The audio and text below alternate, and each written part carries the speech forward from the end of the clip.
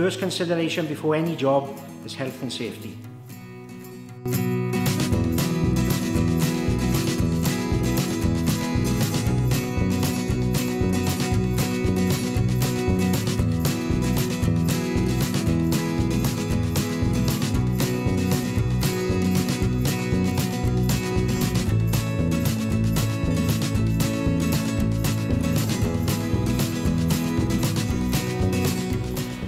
We've been coming along here to Ty-Mawr Lime in Brecon for many years, and lots of our students are training in various skills.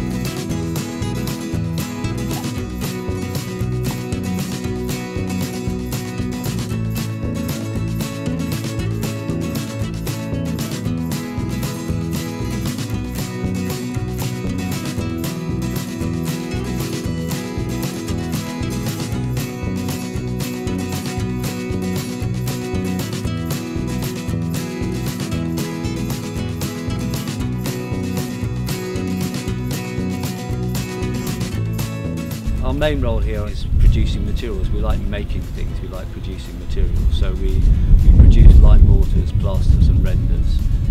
We analyse mortars so we can replicate mortars for people. We produce and supply a whole range of different paints for different situations. And also we run a consultancy where we'll write reports as to how we feel would be the best way to overcome problems, how to work, what to do on the building, and importantly what not to do on the building. An architect can specify all the materials.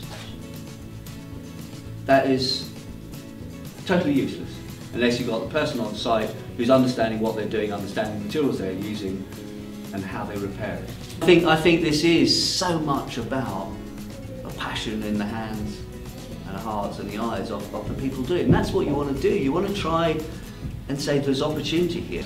In Wales there's the largest concentration of pre-1919 buildings anywhere in Europe, and they're all solid wall construction. They're all this sort of technology. And this is the stuff that we need to be protecting. For 50 years we've been doing a certain amount of harm to it. In the past, construction and skills were deemed as really important things. So, you know, when we had buildings like cathedrals or manor houses or castles being built, the masons, the carpenters, joiners that were doing this were really well regarded. It's that kind of sense of bringing your skills back into your work and not just thinking, I'll just turn up to site, do a bit of plastering and leave. You kind of invest your time, your knowledge into what you're doing to create a better building, a better environment for people in the future. So there's a huge demand for training, not only in Wales but across the UK. And I think there's been a lot of politicians, a lot of groups across Wales which have been demanding the return of these skills. It's great to see in terms of school kids getting people interested at such a young age. We invited teachers and college lecturers to come on a course, and then they went back to their own colleges and further education establishments and then started teaching their kids and setting up courses. So it's been a real success story. CO2, so we're putting energy in, we're burning it, which has a cost, we're driving off water and we're driving off carbon dioxide.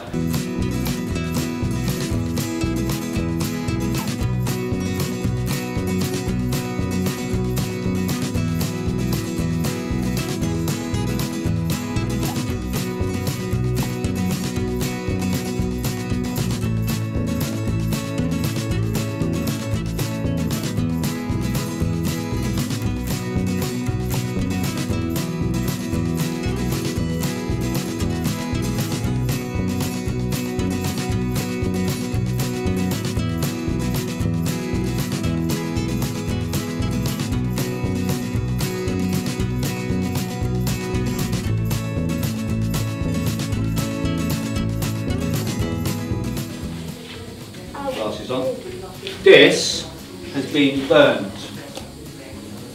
It's been fired. So it's taken our calcium carbonate and converted it to, what's the next bit?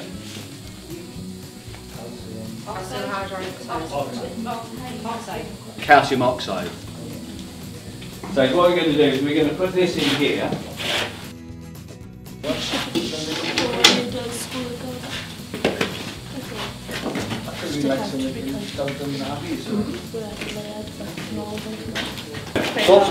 Stand back a little bit.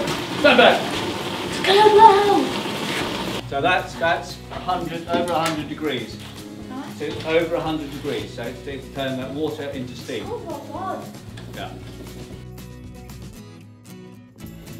Oh, because we've added water to calcium oxide, we've gone from calcium oxide to hydroxide.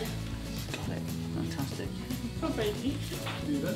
So now we've got, having added water to it, we've got that, Salt. which is lime putty. And if we mix that with water, a lot of water, you make lime washes, you make paints. That's what's on the wall there. If you take that and you mix it with sand, you make mortar or plaster or render. And if you take that and you add fibre to it as well, then you make plasters that are bound together with fibre as well. Cow hair. But it's what it does. It's sorry? Cows don't have it. Yeah, they do. Well, They're covered in it. Yeah. Pigs do, yeah, pigs got Pigs have a little bit, it's got coarser. But it's like a carpet, isn't it? All that fibre helps to hold it together, to make it like a carpet.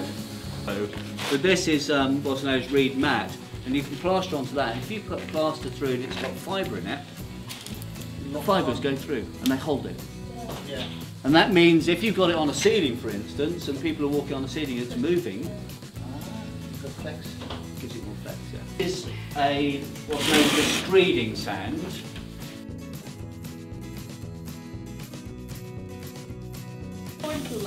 These are sieves. So this is a range of sieves. I'll give this a shake and then you can see what it is. These are graded. So what you have,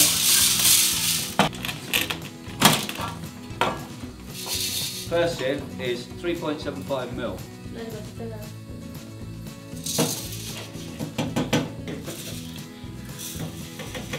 Basically everything smaller than that size falls through.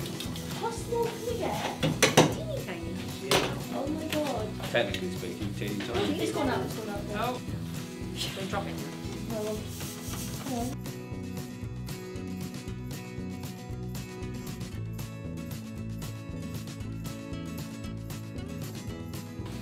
So So that's what you start happens is the gaps in those are filled with those, which are filled with those, which are filled with those, filled with those. So you end up with a sand. If you know, like on a beach, if you're trying to build a sandcastle, Yeah. the best sand binds together because it has this grading. So all those particles are able to interlock. So without any binder in it, without any cement in it, without any lime in it, it's able to hold together. Because all those particles lock together. Often you find with sea sands, which is a sort of normal building sand because they can dredge it, they can bring huge quantities in really cheaply, the grading is often single size. So it's not very good for building. What do you notice looking at that sand? It's quite pebbly, it's round. Pebbly, yeah. So that's another thing we need to look at in the sand, it's angularity, whether it's sharp or it's soft. A sharp sand is something that's quite angular, it locks together. If you try and plaster with a really sharp sand, it's quite brittle and it grates together. But it will lock. If you use a very soft sand, which is very rounded, it flows nicely, but it doesn't have much strength. So you've got grading, which is one thing we're looking for. You've got sharpness or softness of the sand, but you've also got colour. If you look at that, you've got the white bits, you've got green bits, you've got red bits. And that also helps to look at the text, the colour of the mortar. So we've got our binder, which is lime, and we've got the aggregates that we mix together.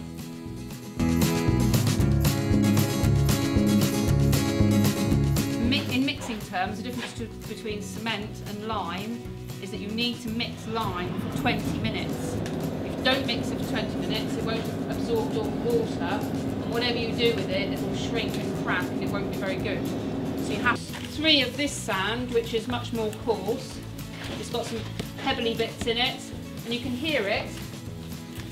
That's actually what we call a bit of a crunchy sand. So that means it's very sharp and very angular, and it's got a bigger part of the larger size bits of sand in it. So we'll show you that you can build with this, you can point with this, tomorrow. And you can render. Yeah, and use it tomorrow. And use it tomorrow. Yeah. That's good, yeah. Yeah. Good. Okay.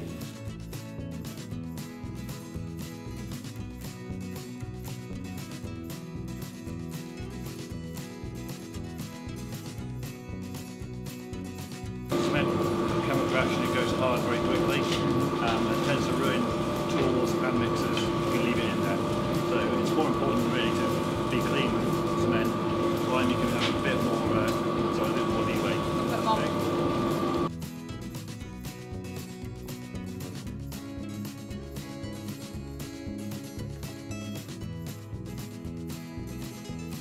Now, if you put too much water in, you normally have to put some more sand and lime in to try and dry it up a bit.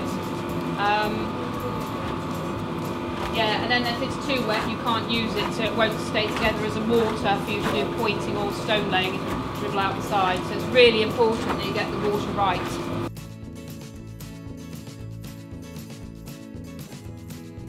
As you can see, we're starting to get quite a good water there. It's possibly a little bit wet at the moment. There's a bit of moisture to it, but it's holding together quite well.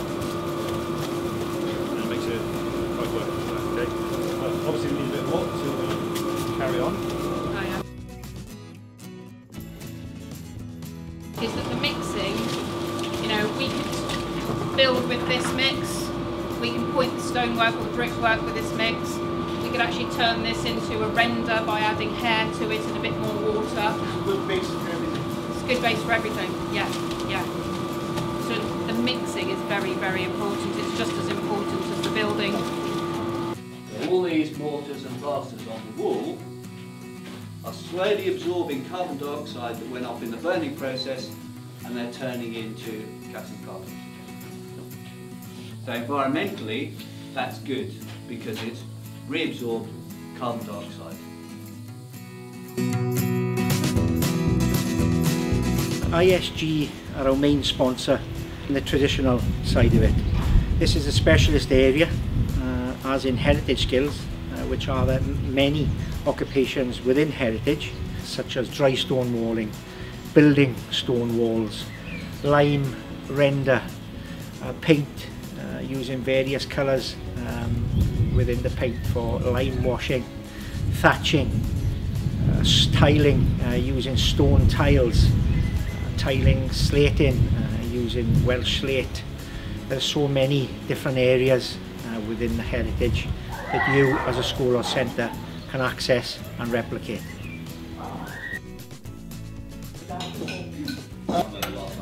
So that's the new one you bought? Quarter to one. None of them married. No, the oldest one's 50. It was lovely. I think the idea of our built heritage and our built environment are really important in terms of this creating a sense of identity, and it doesn't have to be a very important manor house. It can be as simple as a little cottage or a row of terraces. It just gives people a much greater pride in where they're living, and also then a care for not only the community but their surroundings that they're living in. And it's just understanding the way in which these buildings were constructed and how they were lived in the past, to understand that they can be fit for purpose in the 21st century. And that's what this is about, I think. It's about understanding the quality of the workmanship. So when you're doing walls out there, when you're doing the stonework, it's understanding how that stonework goes together. It's not just a question of throwing it in. It's a question of good quality workmanship. So that's what's key. It's the hands and the eyes and the heart of the person doing the job and understanding what they're doing, which is so much more important than the specification. So there is a massive amount of work out there, and I think the process of the helpful process of being a builder and adding value to the work that you do by slowly unpicking the right direction for the building actually is a really nice process.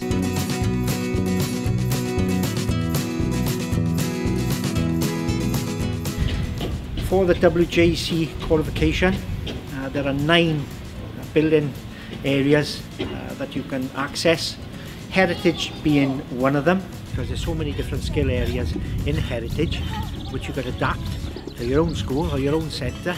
At Ty-Mawr Lime, they would come in and mainly deal with preserving and repairing, maintaining old buildings, pre-1919 buildings, of which there are a lot in South Wales, and you as a school or centre would be very exciting if you could bring heritage in as one of your units. Now this wouldn't have been possible without Kimberley Mackenzie, who worked for local authority, RCT local authority, and through the Heritage Lottery Fund, which sponsored this and funded this 2-day training event.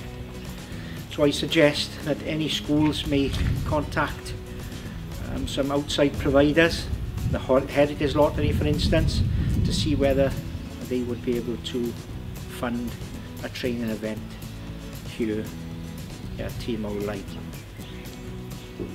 Cherish the past, adorn the present, construct for the future.